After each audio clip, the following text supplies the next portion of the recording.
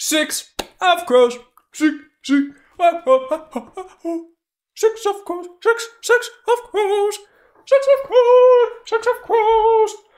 Spa! Hello everyone, my name is Victor Rowe. Welcome to Eat the Blank Page. So happy you can join me for episode 25, the one where we get it right. What I mean by that? I mean, lately I've been changing up the format quite a lot, and there's been a lot of unpredictability, and I apologize about that on my part. This shouldn't be something where you have to guess what you're gonna get. And I'm glad to say that I'm pretty sure, maybe, we have the final rules set kind of laid down. And I already made the new logos and stuff, so I'm not changing the name. I'm not making a new podcast. You guys can stay right where you are. But here's what the show is going to be. Every book that I read, I'm reading to learn from other artists, from other writers, I should say. And one of the biggest things that I want to do with this podcast is share the lessons I learn. Share the things that I've noticed, the things that I love, the things that I hate about pieces of writing. Or I'm a very positive person. I don't know if you can tell. But that is one of the main things I want to focus on moving forward, is sharing what I'm learning, but also not losing the same kind of passionate analytical word vomit that I love to share with you guys. Whenever I record the podcast, I'm mentally talking to someone right after I've watched a movie or read a good book. It is the same kind of energy I want to bring into every single one of these podcast episodes. So you guys aren't wasting your time, you guys are having fun, but you might also learn something too. Maybe you can look at how dumb an actual author is and be like, oh, I knew that. Maybe you write yourself and you want to find a little bit of confidence to actually go forth and do things. And so you can compare how much you know versus what I know, or what I pick up on and what you pick up on. I love to hear insights either way. If you guys find something interesting about today's topic, Six of Crows, that I didn't mention, I want to hear about it. I want you to tell me, because I want to learn too. You know, I want to be the best in the world at this. And the number one thing is that I want writing to not be something for the pompous and the arrogant. I want it to be a community thing. I want stories to be alive again, to be shared again. And that is the main thing I'm trying to do with this podcast, is share lessons I've learned and share the stories that I read that I love, but also breathe some life into writing as an art, into storytelling in books and literature, because I love it. It genuinely, and I want to share it with people, thus the podcast. So the rules of which, I can't read a book in a week. I can't, as far as my life goes right now, that's not possible for me. And as much as I tried to force it, not working. Unfortunately, I really gave it my all, but this week we're doing Six of Crows. Amazing so far. I've only gotten to page 51. What I'm planning on doing now is taking away the pressure of reading one book every single week. And every podcast, because I'm learning new lessons with everything, I'll show you guys how I annotate. I'll show you guys all that in different videos on my YouTube channel, Victor Rowe Stories, which you can find in the description down below. I'll go into more specific details on how I do things, how I learn, how I take notes. But as far as this goes, I learn new things every single page. So maybe there's going to be a couple of podcasts in a row that's the same book, because it takes me maybe a month to finish a book. Who knows? Maybe it takes me a week because it's a shorter one, or I get really into it, or you guys subscribe and I can quit my day job. You know, who knows? Who fucking knows? But yeah, Six of Crows. In my endless freaking struggle to read Six of Crows, I love it. It's awesome. It's probably one of the first, not generic, traditional fantasies that I've actually read, where there's magic and like a greater world. I don't think there's monsters, but it's not Scythe. I haven't read too many books, surprisingly enough, but Scythe is the closest thing I can get to a fantasy, where it's mainly a sci-fi. Mickey 7, sci-fi. You know what I mean? I have all of the Game of Thrones books. I have not read any of them. I read maybe the first chapter of the first one, and I was like, this is really cool, but I want to finish 1984. We've all been there. We've all been a dragon every now and again. For those of you who don't know, a book dragon, instead of a bookworm, is someone who collects a lot of books. I didn't know that one. I thought it was really cool because I like dragons and I like books, I'm a book dragon. Okay, maybe you can also call it a spending habit problem, but that is besides the point. I want to sound cool. So, Six of Crows. No better place to start than with the beginning. Now, one of the best things that, not the best, one of the most poignant things that I'm learning is descriptions. So, in getting reviews for the Doppler house, the one thing that I'm getting back from everyone is that the descriptions are perfect, are so in depth, so there. And it makes you feel like you're actually in the story. That's not me hyping it up. That is just what I've heard from every single other person, but that's the one thing I've heard from everyone else. They all have wildly different things to say about it. Some people like it, some people don't. I personally love it. You should go read it. Link is in the description. There's this practice that Leia, or if I'm saying that correctly, I hope I am, passive description. Now, there are some more on the nail on the head moments of describing things, but let me show you exactly what I mean. Page 6. I am learning new things on page 6. I had no formal training, so you know how surprising can that actually be. But page 6, I've learned something already. I actually learned something on page 4 and 5 as well, but this is what we're talking about right now. The passive descriptions, the natural descriptions is what we're talking about here. Because for some reason, Leia is kicking ass with the passive description thing. This is the line that made me wake up to the world of how hidden in plain sight a description can be. How natural it can appear. I haven't heard anything. Of course you've heard nothing. Too busy strutting around in stupid purple uniform. That is the first description of color that we have attributed to Joost's uniform. Joost spelled Joost. I don't know how else to say it. That is the first time we are told that it is a purple uniform. And that moment stuck with me and is sticking with me because so many times you'll see writers, you'll see authors go, yes, he looked himself in the mirror, his perfectly pampered, frickin' pressed shirt with its purple gleaming in the light, in the mirror. No, in the purple gleaming in the light, oh, it's so fancy purple, in the pressed coat, in the mirror, he's looking at himself in the moonlight. No. Screw all of that. By kind of passively giving us what the main color of the suit is, you don't need to describe anything else other than the color at that specific point. Because right when we have what color it is, we do not need a reminder of the color. And anytime we hear a description of the clothing, anytime there is a description of the clothing, we do not need to hear about how cool purple it is. We know it's purple. So if we are told that his coat is shimmering in the moonlight, we are already picturing a purple shine. That is the point. That basic point of getting across something as bold and bright in your mind, visually in your mind's eye as color, can lend itself to the future descriptions. One thing that a lot of authors forget is that it builds. Descriptions build. You want to give just enough to where it's general. It's where the reader's mind can play with the description. Just enough, but you need the main points of the description to be there. So when I introduced one character in the Doppler house, one of the main characters, Benny, I described her as having a tough smile. I mentioned a scar on her eye that's almost reaching for her eye. It's on the side of her head.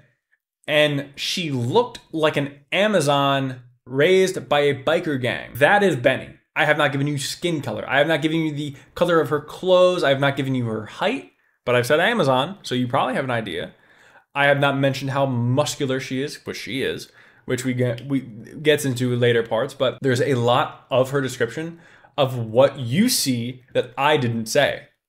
I gave you gists. I gave you broad strokes with just the details that I need you to understand to tell a story properly.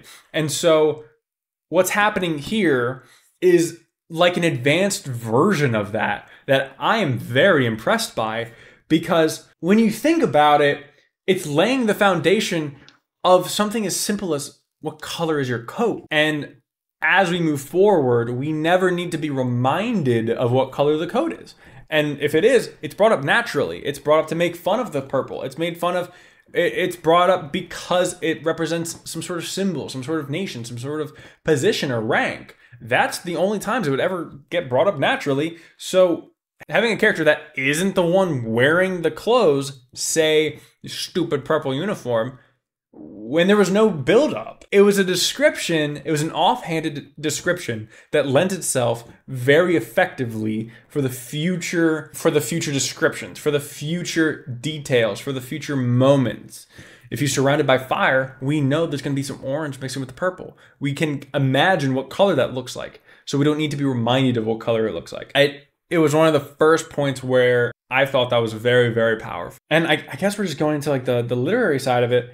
But here, I'll hold it up so you can kind of get a feel for what I do whenever I read. Every single note is just me picking out pieces and trying to find, or not trying to find, but just like commenting offhandedly so I remember why I'm actually marking it. Like if you look here, it's a whole chunk, but I don't circle it because I don't want to mess up, you know, the surrounding text. Okay, so another thing that right off the rip, right in the beginning, before we even meet Kaz, before we get to the main people we actually care about, the main characters, this is just setting up one of the main points in the story. I never even mentioned that. This is only to give an example for the main cause of the story, which is a drug that, when given to someone with powers, enhances their powers like crazy. Also, I want to talk about that scene. Oh my god, I want to talk about that scene. Holy shit. But first off, I need to talk about this dude's cheeks. On his face. Let me explain. The first character that we're introduced to in Six of Crows is my man, Just, who is a lover boy. And we find that out at the end of paragraph 1. So, I mean, it's not really a surprise. It's not a spoiler, I should say. Just glanced at his reflection in one of the glass panels set into the double doors that led from the house to the side garden. His mother was right. Even in his new uniform, he still looked like a baby. He looked like a baby. Remember what I said about Benny? She's a tough smile, Amazon raised by a biker gang. It's a general description of what the character looks like. So we're not giving you too much, enough for you to play with. Because he's not a baby. He's a guard. He's a watchman. He's an adult. An adult that looks like a baby. What does that look like? One of the main factors of a baby is having big old cheeks. Because like that's what you would generally imagine a baby looking like. You know, a little chubber guy. That's the power of this. One of the things that I learned is that you can reuse a detail of a character to describe an emotional state, to get across feeling, and making the subtext reflect better in the main text, where it says, Juiced turned on his heel, cheeks burning, and strode down the eastern side of the house. Cheeks burning. If you have the context of the scene, there's 2 other guards making fun of him or teasing him because he likes one of the people at the estate, a girl named Anya, who becomes important later. But his whole deal, as far as we know on page 5, is that he likes this girl Anya, and people know about it, and people tease him about it. So he looks like a baby. Babies have big cheeks. So the main descriptor that is applied to him whenever he's doing something, his cheeks are what is described. His cheeks are burning because he's embarrassed. And you understand that because of the context of the scene. It's powerful. It is powerful stuff when, as an author, I'm endlessly trying to find new ways to describe the rain outside, but it's describing is the lifeblood of what writing is. It's words on a page. There's no pictures.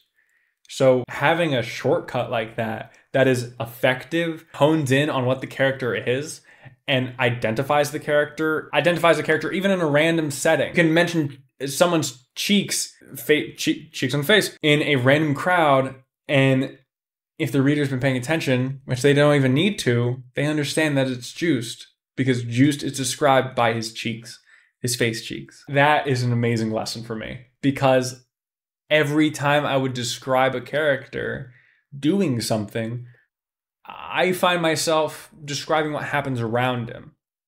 So I won't say Connor from the Doppler house, one of my main characters.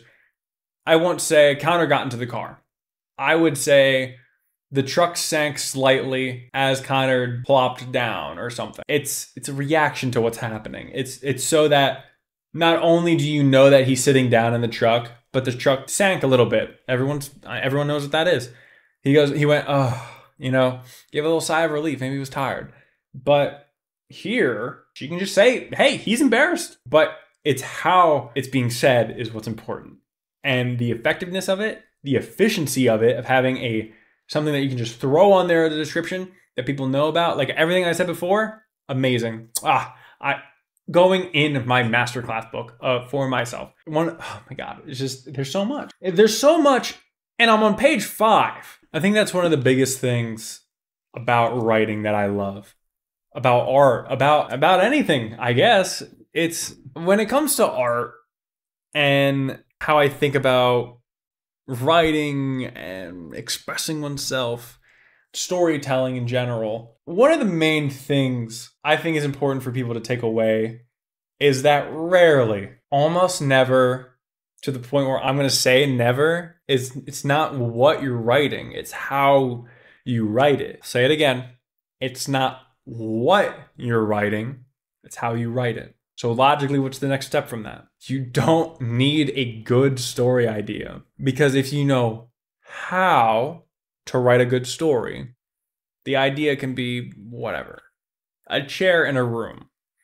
But if you understand how to write a story, if you find a way to write it that is effective and compelling and fun, or maybe scary, depending on what you're going for, it works. It works because it's how you're doing it, not what you're doing. The telltale sign of a good author, a good writer, a good storyteller is how they tell the story, not what they tell. Because there's some good ideas out there written horribly, and there's some bland ideas written incredibly. It is in its own self, I think, a very liberating thing to realize, but also a very scary thing to realize, because now, if you feel like you have a good idea, it doesn't matter. The point of having a good idea is that you think it's good and that you like it and you enjoy it, and so you're going to write it. And other people are going to read it, identify with it, appreciate it. But it's only going to be a good story, it's only going to be a good book if you're a good writer. And I'm not sitting here on some sort of prestigious high horse saying that I'm the best writer in the world. I'm gonna be. As I read more books, as I pay attention to more stories, that is something I find time and time again, is that it is how you do something, not what you do. It is how you tell the story, not what story you tell. Now, getting away from that, Kaz, hello. Probably the coolest scene, probably an amazing introduction scene. Like I said, I'm only on page 50 of like 400 or something. So hopefully I'll have a bit more to say about the developments of characters. But as it stands right now, the intro sequence where you meet Kaz and you meet the Wraith, I forget her name. There's so many names. There's so many names, guys. There's so many names, and I'm so bad with names. I've always been bad with names. Kaz, so like, okay, Kaz is doing this deal thing in this dock or whatever the hell, because his gang runs these docks, but they're like backwater boys. They're like dirty. They're rough and tumble kind of guys. Real sewer rats. Yeah, okay. They're yeah. And so they're having a gang territory dispute because their group or gang run the docks. And Kaz is one of the main people who have helped build the group and gang into what it is. And their influence that they have and their territory that they have. And territory is a big thing when you have, groups like that. And so there's this place where they meet up. It's this big kind of courtyard area that is considered neutral ground. And they're just talking. They're just trying to figure it out. And if you were to like attack each other in this like honored place, you guys would start an all-out war. Everyone would be looked down upon. Those kinds of things. Here's what makes Kaz so compelling as a character. I'm not gonna go into like the nitty-gritty details. I'm just gonna tell you about it. Kaz is such a badass, man. He is so... First off, he just carries a cane. He's pimp as hell. And he rolls up with this guy who's really good with shooting and there's one real big guy. And he's talking back and forth with this other gang figurehead person. And talking about some stuff. And this poor guy that has to go against Kaz. I almost feel sorry for him because he had this whole big thing where he paid off the guards that circled the area. He had the big guy that was on Kaz's team on his payroll. So he had a snake in Kaz's grass and Kaz knew about it, didn't say anything. He bribed the guard who was already bribed by the rival gang with more money to be on his team. So the amount of savings that they spent, that the opposing gang spent on these guards, worthless, because Kaz is a baller like that. Pays him off and goes, yep. Big guy gets shot. Everyone's like, oh no, except Kaz. He goes, you're pretty lazy, you know that? What are you talking about, Kaz? Your boy just got shot. What are we doing? And he's like, could someone so lazy be getting up early, going out late, working extra hours? Pretty uncharacteristic, don't you think there, guys? And it's like, what are we doing now? He reveals that the big guy was actually a rat. And he just talks him the entire time. He's just bad-mouthing him the entire time. The other guy that was there, Kaz's actual right-hand man, is like all upset about it, and he's like, no, Kaz, no, Kaz. Very emotional. And he's like, we don't need him. We don't need him. And he's got this like Wraith girl who's gonna be important. I know she's gonna be important later in the story. Those of you who have read Six of Crows, you know exactly who I'm talking about. Okay, what does that intro do? It shows that he has a check on his emotional state. He can manipulate people. He's rich. He's a forward thinker. He's not intimidated by other people. He knows who to trust and who not to. He deals with those who he doesn't trust and is disloyal to him. And he respects those who are. That's a lot from one interaction, and that's not even the end of the interaction. The more they talk, the more vocal he gets, the more angry he gets, the more emotional he gets, but controlled emotion. Emotional content, not anger. So as it goes on, he makes up this thing about how he knows he doesn't make this part up. He knows where the rival leader's like girlfriend lives. And he's like, we're going to torch that building. We're going to burn her alive, brother, if I'm not out of here in a certain amount of time. And he's like, you wouldn't. You're crazy. And Kaz is like, I think I smell smoke. And like, what the fuck? That's so cool. I'm so used to this idea of fantasy being some hobbits hopping down a trail. And Kaz is laying down the law here. I think I smell smoke. It's a funny kind of tormented. It's a funny kind of morbid. And it's just every scene. Every scene with him is like that. As far as I know, I'm getting to the part where the plot is starting. Like, Kaz just got the bounty to collect the guy, and is like, the rich guy is like, hey, we'll give you 20 million if you do this. And he's like, oh my God, sure. 10 million didn't sound good. 5 million didn't sound good. 20 million. 20 million, it's crazy. You're crazy. The guy goes, 2 million. He's like, nah, fuck you. 10 million, I want to be able to spend the money that I'm going to die with. And then he hits him with 20 million. And he's like, I can maybe do that. The whole intro is so funny. Because even they like leave him to die. Kaz doesn't kill him. He's like, you know what? I don't even care about you anymore. You were on their fucking payroll. You were a backstab or whatever. You know what? Have your fun. Crawl home. Get out of here. And the rival gang is like, nah, not with us, man. You got to go find somewhere else to be, blah, blah, blah. So he gets deserted, left there. And then the girl who is like climbing and being a super rogue around the perimeter, taking care of some guards, taking care of some bad guys, like puts him out of his misery, which was a cool character moment too, because we don't really know anything about her. But Kaz being like, from what I can tell, becoming the leader because he has to put together the party. He's used to a leadership position anyway. You know, like he would definitely run shift if he worked at like a Wawa or a Chick-fil-A or something. He's making like negotiations. He's doing the big boy work at 17. Cool. Almost forgot this was not for adults. With the new layout for Eat the Blank Page, where it's not going to be one and done episodes for each book, there's going to be some more episodes on this.